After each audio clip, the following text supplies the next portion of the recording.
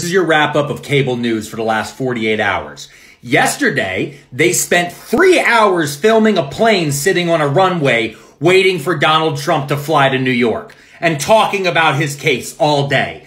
Then they spent the evening discussing whether or not the judge would put in a gag order not allowing Trump or the lawyers to talk about the case.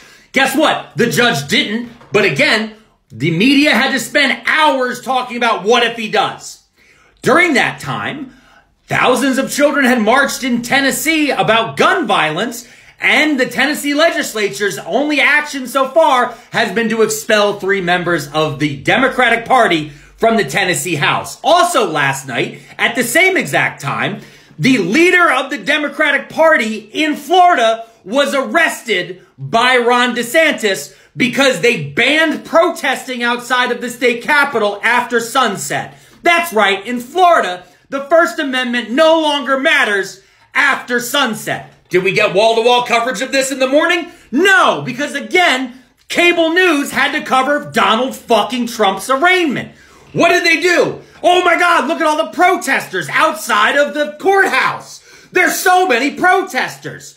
I didn't see many protesters outside the courthouse because there were over 600 reporters with cameras running up to every random yokel that you've ever fucking seen in a red hat or random people on the other side blowing whistles. There were 6-to-1 reporters to protesters out there, and then 1,000 cops on top of that.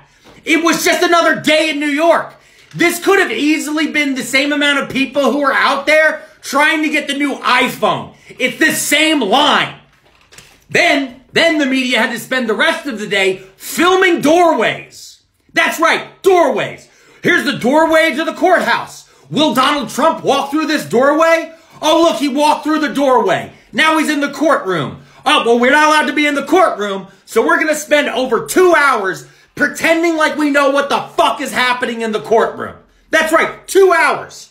During that time, did the corporate media of America talk about the fact that the former governor of Maryland's chief of staff got into a shootout with the FBI after he's been on the lam for over a month for embezzling over $230,000 from Maryland?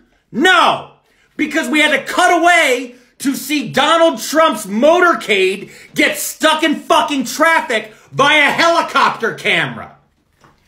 This is what, again, all they care about is a return for shareholders through the revenue of advertising and not giving us actual news.